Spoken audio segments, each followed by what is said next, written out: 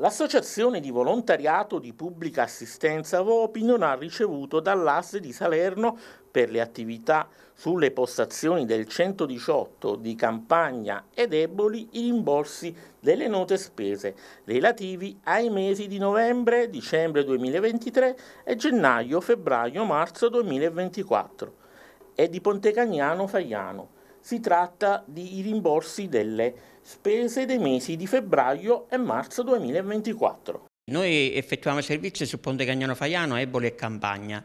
Il ritardo è accumulato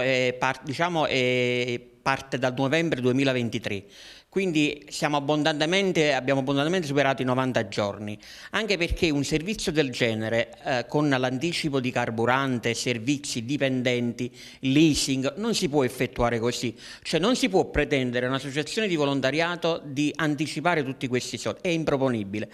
Quindi siccome sono soldi dedicati, vorremmo sapere che fine fanno questi soldi, perché vengono bloccati, qual è la motivazione, perché c'è questa disparità tra noi e altre organizzazioni. Noi abbiamo sollevato questo problema ai sindaci e alla prefettura, ma vedremo se la cosa continua, perché purtroppo dovremo licenziare e interrompere il servizio, e poi un servizio di pubblica utilità.